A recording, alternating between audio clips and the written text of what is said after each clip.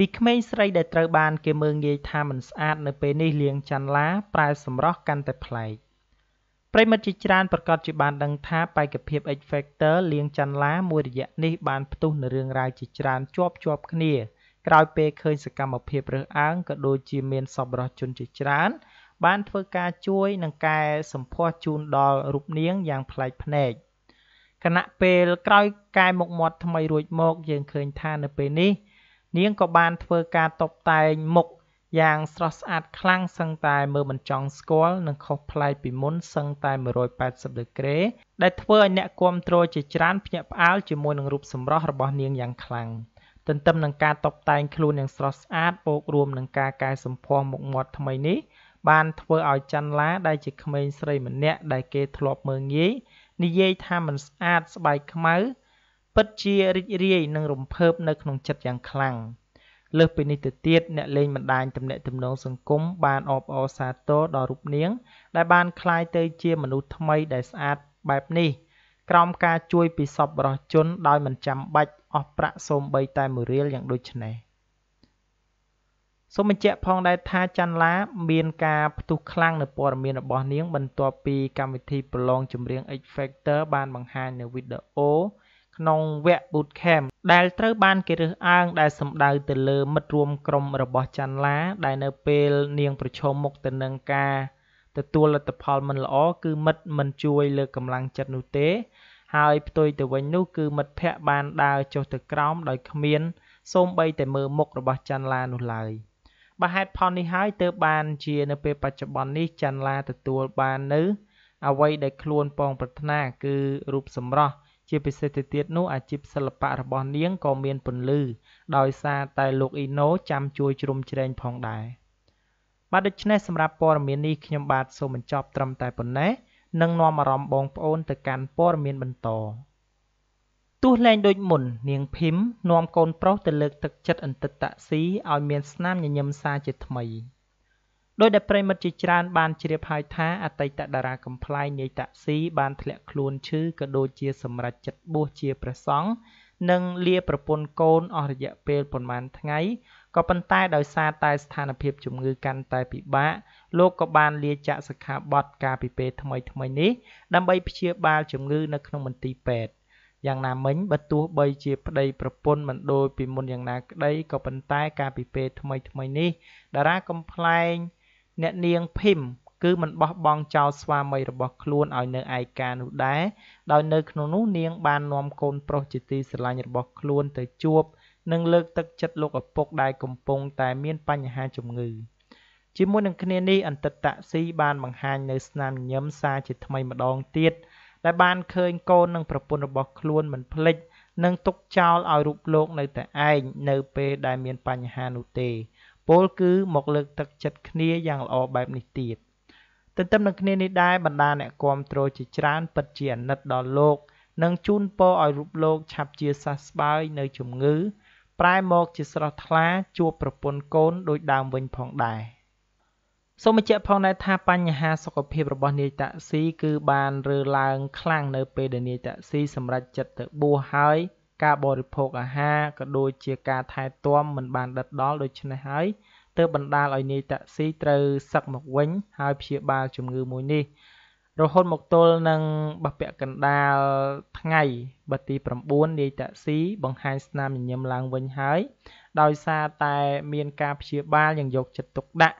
ពីក្រុមគ្រូពេទ្យជាពិសេសទៅទៀតនោះក៏មានការជួយឧបត្ថម្ភទឹកប្រាក់ព្យាបាលពីសម្ដេចតេជោនិងសម្ដេចគតិប្រិទ្ធបណ្ឌិតផងដែរបាទដូច្នេះសម្រាប់ព័ត៌មាននេះខ្ញុំបាទសូមបញ្ចប់ត្រឹមតែប៉ុណ្ណេះនឹងនាំអារម្មណ៍បងប្អូនទៅកាន់ព័ត៌មានបន្ត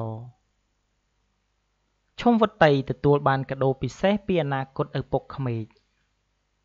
តារាស្រអែមស្រស់ឈុំវតីដែលជាតួអង្គលួងព្រះស្ដេចកននោះស្រាប់តែក្លាយទៅជាអ្នកចាត់ការទូទៅរបស់ផលិតកម្ម BNS គួរភ្ញាក់ផ្អើលខណៈពេលដែលនាងមានសិទ្ធិមើលការខុសត្រូវនិងជ្រើសរើសតួសម្ដែងរបស់ផលិតកម្មនេះផងដែរឈុំវតីទទួលស្គាល់ថាដំណឹងនេះគឺជាការពិតហើយចាប់ពីពេលនេះតទៅគឺរូបនាងថតរឿងតែមួយនោះទេដោយផ្ដោតពេលវេលាទៅមើលការខុសត្រូវនិងរៀបចំសាច់រឿងរបស់ផលិតកម្ម BNS បន្ទាប់ពីនាងក្លាយទៅជាអ្នកចាត់ការទូទៅរបស់ផលិតកម្មមួយនេះ តារារៀងខ្ពស់ស្រឡះរូបនេះបានអះអាងថាខ្ញុំពិតជារីករាយចំពោះតួនាទីមួយនេះហើយខ្ញុំនឹងប្រឹងបំពេញវាឲ្យបានល្អតាមរយៈការចុះទៅផ្ដល់ការថតរឿងនៅពេលនេះខ្ញុំកំពុងតែថតរឿងមួយឲ្យស្ថានីយទូរទស្សន៍ CTN ហើយខ្ញុំអាចនឹងថតរឿងមួយនោះទេដើម្បីយកពេលវេលាធ្វើការនៅក្នុងផលិតកម្មមួយនេះឲ្យបានល្អការបានតំណែងធំរបស់ស្រីស្អាតឈុំវតីនៅពេលនេះគឺមិនមែនជារឿងចៃដន្យនោះឡើយព្រោះតែលោកប៊ុនសៀចាងវាងផលិតកម្ម BNS ត្រូវជាអនាគតឪពុកក្មេករបស់ឈុំវតីព្រោះសង្សារតារាសម្ដែងរូបនេះគឺលោករិទ្ធ ហួររក្សា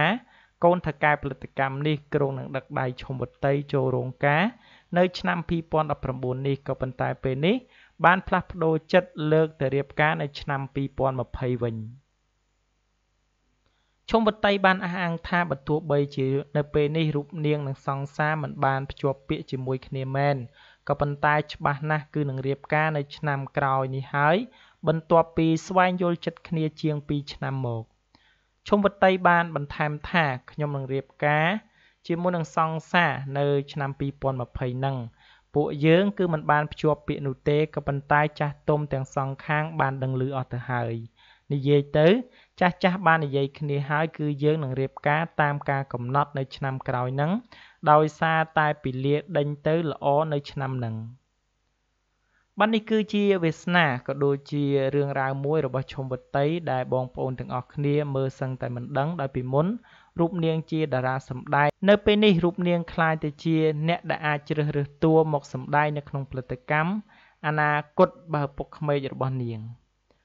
បាទដូច្នេះសម្រាប់ព័ត៌មាននេះខ្ញុំបាទសូមបញ្ចប់ត្រឹមតែប៉ុណ្ណេះនឹងនាំអារម្មណ៍បងប្អូនទៅកាន់ព័ត៌មានបន្ត